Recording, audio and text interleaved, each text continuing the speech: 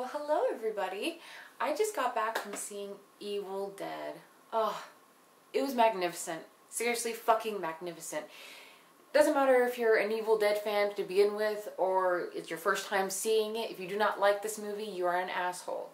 I'm not kidding. You want blood, you want gore, you want guts, you want to be clenching onto your clothing. This is the movie to fucking see. I am not kidding. I have not seen a movie like this in a really fucking long time, especially one that is mainstream.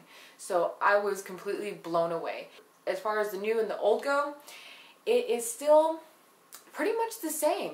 Some things are mixed up here and there. They added some things that are of course from part 1, part 2 into the new film.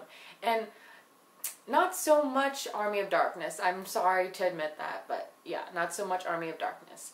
But here's a little thing. If you're a true Evil Dead fan, you will stay after the credits. I don't care.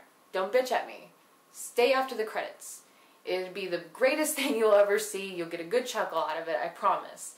Now, if I were to rate this movie, usually my limit is 5 Texas jalapenos. But considering it's not the original Evil Dead, I'm going to go ahead and just give it 9.5 Texas jalapenos. It is that great. I was blown away. I'm not kidding. So, go fucking get some. I'm serious. Go get some and watch some Evil Dead, alright? I'll see y'all later. Bye.